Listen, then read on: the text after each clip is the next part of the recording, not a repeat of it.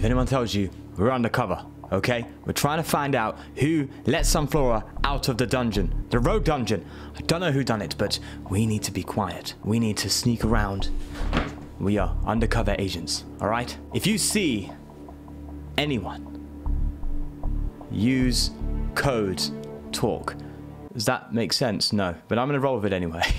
Especially Cinderace. I don't trust that Pokemon. There's something about it. I don't know. But if you speak to it, use the code words, haha, you are weak to water. And they will just run away at the absolute fear that the secret agency is after them.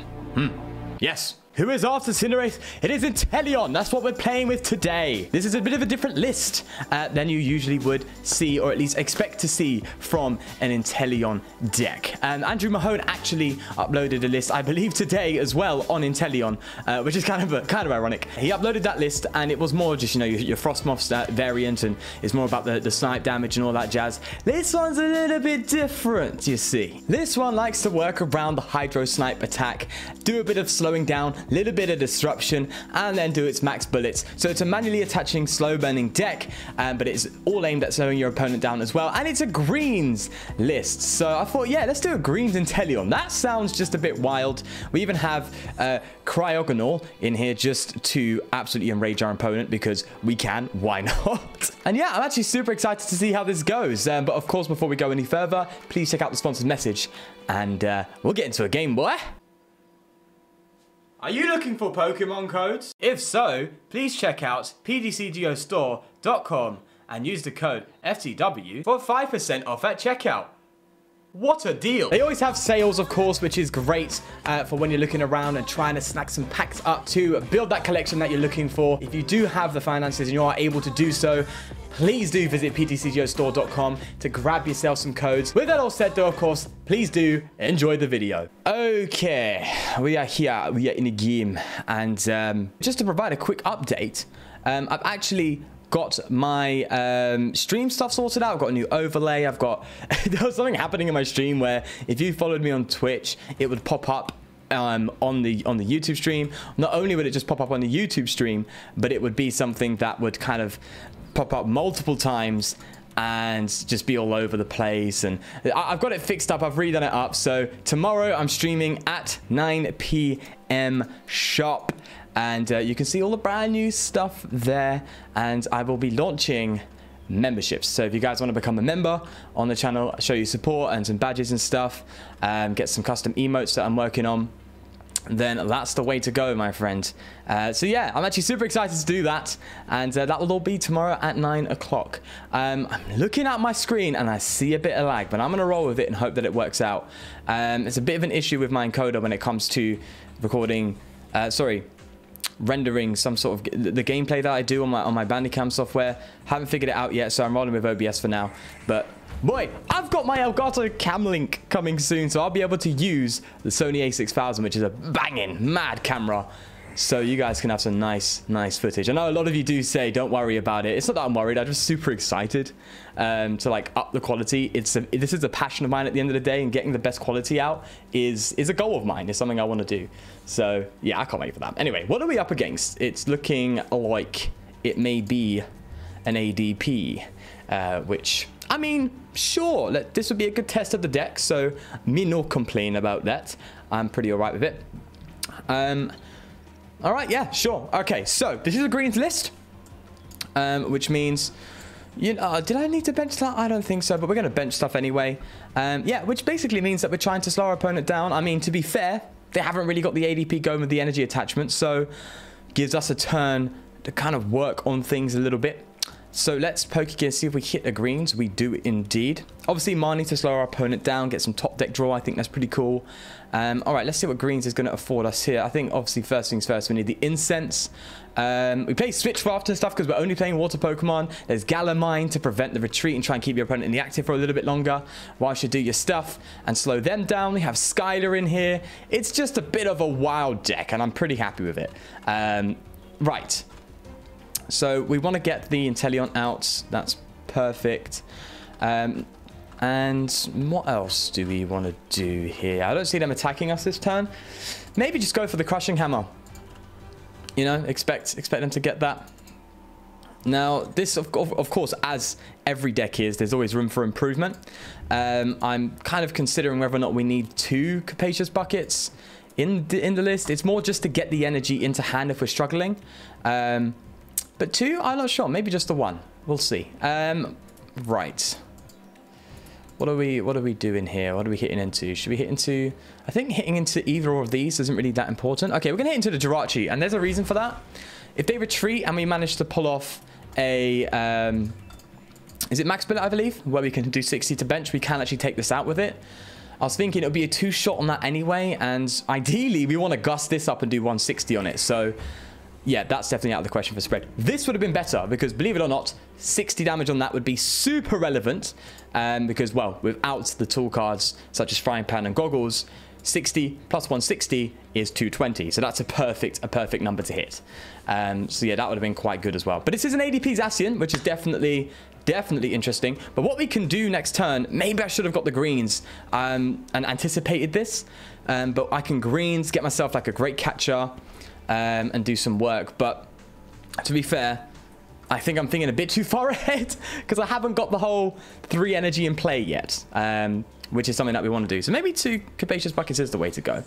But yeah, so we're not only exclusively going to be using the first attack that Inteleon VMAX has. We're kind of using that to slow down our opponent, throw energy into their hand and stuff, whilst we build up our one. Now, obviously, they have their own Zacian V to kind of build up over time, but we have healing and stuff like that to deal with it. Ouch! You're going to be like that? I mean, that's cool. Weakness Guard energy for the peak run matchups and the Toxtricity matchups. I've played a lot of Toxtricity in the ladder recently, so that's going to help, which is great. And the good thing is it doesn't stop you from being able to pull off Max Bullet because it is water colorless, so we can use this. I mean, there is a slight issue if you do start with this and you can't do the first attack, but, you know, the greens is there. It's definitely something to use. So, yeah, you know, like most decks I do, I really have thought about this and made sure every card in it has an intended purpose. All right. So, this is looking pretty solid from the start. Get another water energy in. We'll greens. We'll guarantee ourselves the incense here. And probably, I think a Gala Mine would be kind of solid, you know? Oh, I mean, this is Jirachi. They're probably playing Switch, right?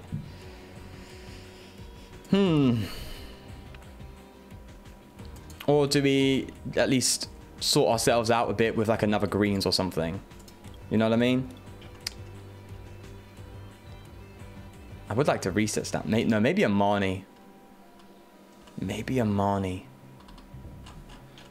I'm just trying to think. We obviously need a draw supporter next turn. So yeah, maybe we go Marnie. I want to limit their hand.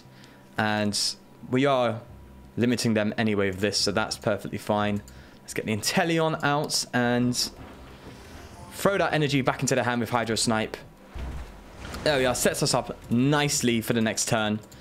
And yeah, that's pretty solid. So they, as you know, as I said, of course, they can just charge up the Zacian, but we are preventing them from pulling off the auto creation, you know, in the time that they're looking to do it. And I think they may have realized that no matter what, if they just keep manually attaching, I can slow them down almost indefinitely.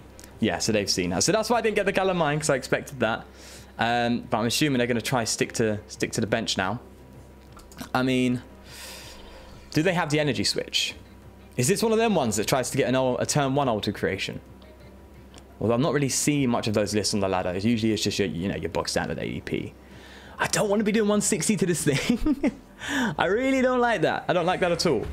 But what I might do is at least try and prepare for taking out. No, that really does.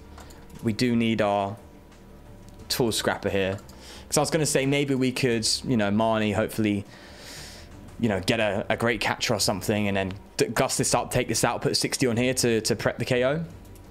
Although this ADP with an extra with 60 damage on it does put it again in range. The numbers are really adding up with this deck, which I like. 60 on this will bring him down to 160 HP, which allows us to get the one shot with max bullet anyway. And odds are they're going to want to come up with this. So, there is the energy switch auto creation deck. Fair play, man. Fair play. Fair play. I'm telling you, that's fair play. All right. Okay. Now it's annoying that we don't have any greens in hand here, because it'd be nice to kind of prep, get some some, what's my brain trying to say? Mallow and Lana. That would be kind of a good shout right now. But maybe that's just me. No, it's not. It's a good idea to have that card. But hopefully if we money, we can hit some crushing hammers, slow them down again. You know, we can still mill them down a little bit, which is good. So they can't pull off the ultimate ray attack so comfortably. You know what I mean? Let's see. Oh, hey, Bob's your uncle. There we go. And we hit it as well. We're going to do the water because we don't want them being able to reuse that. So, all right, we'll throw the weakness guard on there just because it allows us to attack, and I'd rather keep a water for another future Inteleon. We'll throw that Inteleon on there. There we go. Switch rafts. We've got the evolution, and we actually have the Mallow and Lana, which is great for next turn if we need it. Okay, I think this hand's pretty solid. So what we're going to do is, can we take out the Jirachi now? Do 160 take out Jirachi? Do we get the prize? I think so.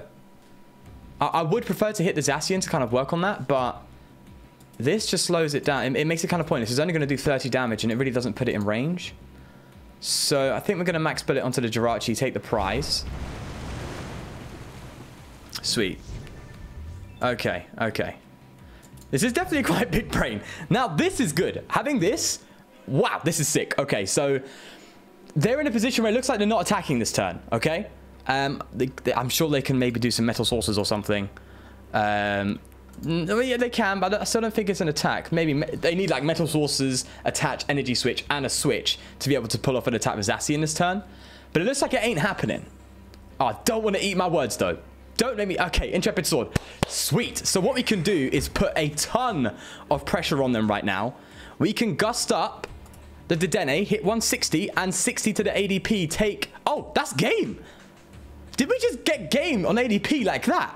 Are you serious? Okay. Sure thing. Max bullet. Boy, did we just do that? Hello? Excuse me? We just absolutely wrecked them. Okay, that is sick. Okay, I'm happy with that. I'm super happy with that. Wow. Okay, I'm cool with that. Again, time is short, I'm afraid, so I can't get into another game. But if that doesn't represent the deck, what doesn't, right? Sorry, what does?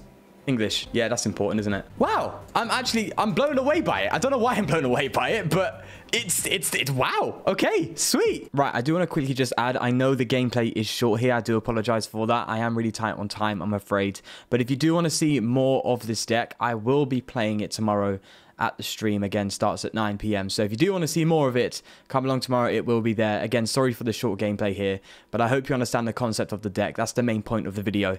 And do enjoy it for yourselves if you do like it. But yeah, let's go to that list, shall we? Rightio, this is the list. As all lists are, of course, it is subject to change. So if you feel like there's anything necessary to do here, then by all means.